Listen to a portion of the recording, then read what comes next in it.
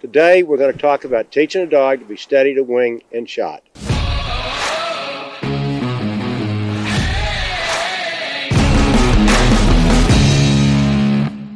Earlier in the dog's life and yard training, I would have taught it to jump in a barrel.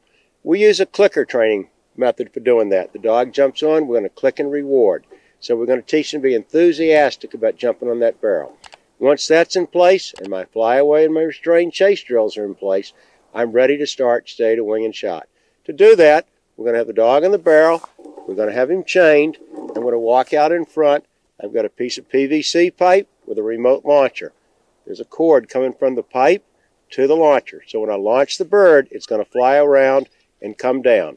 I'm going to fire the gun as the bird is coming down. I can't miss it.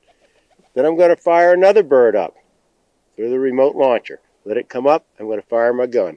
When the dog is picture perfect on the barrel, and not until he's picture perfect, I'd bet my last $10 he'd stay in that barrel, even if he wasn't chained. That's when I would go to my formal point drill to finish making the dog steady to wing and steady to shot.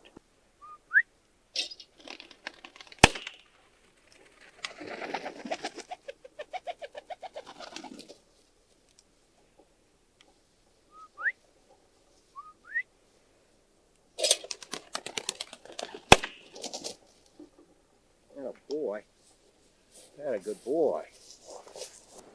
So to start the process of teaching your dog to be steady to wing and shot, start with a barrel. You have him chained, he'll make less mistakes, and it won't make you have to correct him on a bird.